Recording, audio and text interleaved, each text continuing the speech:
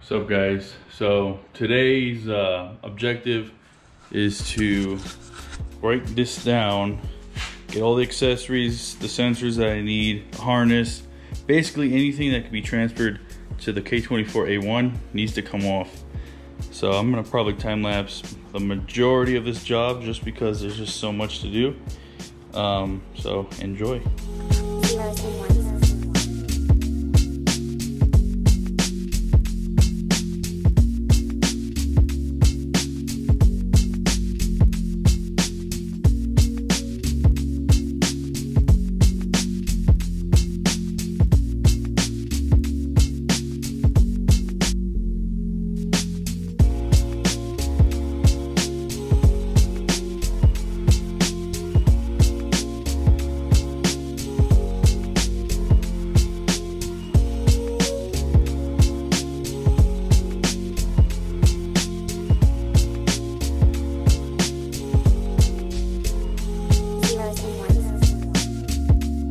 Alright, so in that whole time lapse I was pretty much working on, I got the alternator off, the AC compressor, both of which I do plan on using.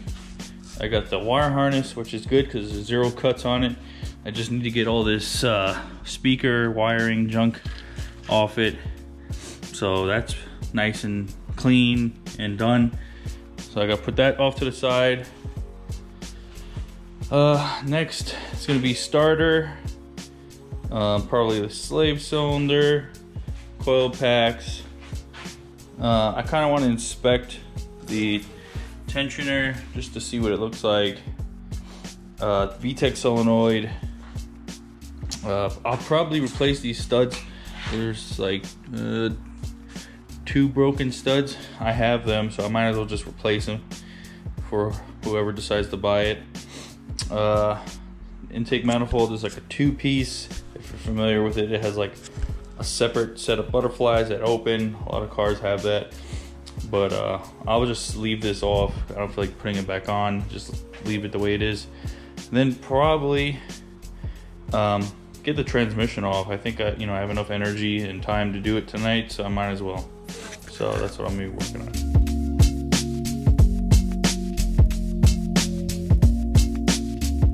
Alright, so my half shaft and my axle are stuck together. Back when I did my EG, I looked up a trick, and basically what I did was put a socket that fits pretty good between half shaft and axle, hammer it in, and it kind of just pries it apart. So let's see if it works. Well, that spread it out a little bit. Maybe you need to put a bigger one. Axle grease, put it everywhere. I'm gonna get a bigger socket or a smaller socket, fit it in between. All right, so here's round 2. This is a 19mm.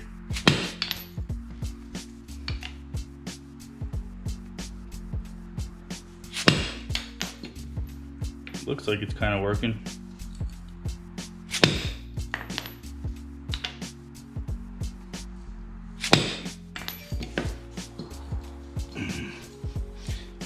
All right, maybe try to fit a bigger one in again. Let's try this big one. There we go. I think I'll do another hit.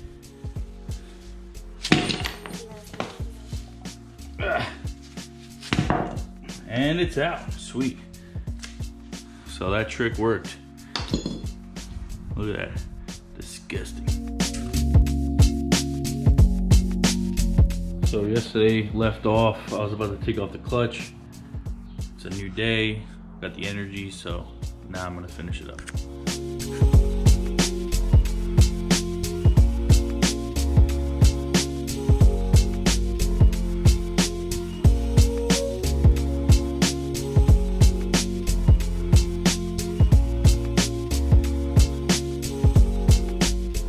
All right, so I got all the bolts off. Pressure plate.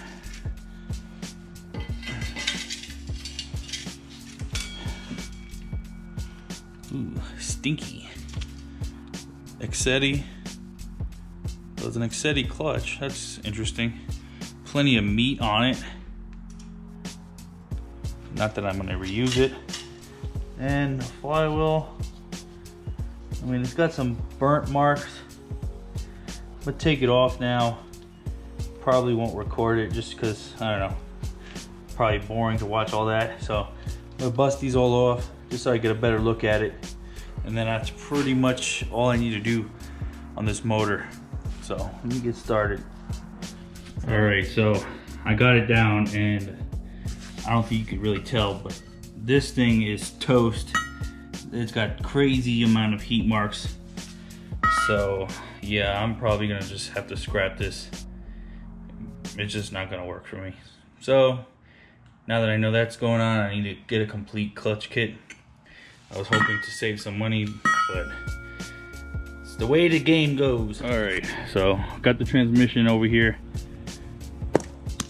and like I did earlier in the last video, got the oven cleaner. So we're just gonna spray this off and see if it works the magic it did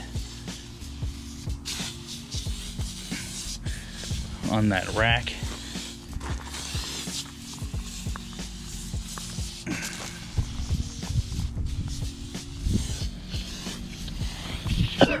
Dang. All right, I'm gonna just let it sit. All right, so between the oven cleaner and a little brake clean and just a quick scrub with a brush, it's not perfect, but it's a lot better than it was. So, I mean, that's basically the majority of it. Now I could just, you know, get in there, the crevices and whatnot, like a toothbrush, get all the grease out. So I'm gonna drain this out into a pan, see what it looks like. Hopefully no metal, cross our fingers. And I think that's gonna wrap it up for today after I do that. So, well, that is some of the dirtiest transmission fluid I've ever seen. It was like black. So, dirty, yes. Metallic, no. I mean, it's not much of a test per se, but if it was really messed up, I think there'd be some metallic in there. So let's hope it's all good and just dirty. Of course, you know, it's gonna get some new transmission fluid later on, fresh coat of paint, and I think it'll clean up well because my transmission looked just as bad in the EG as this one. Okay, well, I think that's gonna wrap up this video.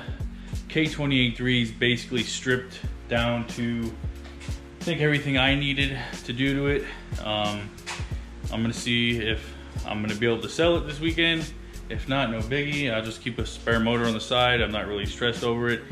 Finally, the k20a3, I will have time to do the VTEC killer setup and explain to you how to do it. I know I said it was gonna be this video, but I kind of wanted to get this all broken down, and if I could, get rid of the A3. So that's gonna wrap up the video. Hope you guys enjoyed it. Like, comment, subscribe. Any questions, hit me up on Instagram, egchris92. Till next time, later.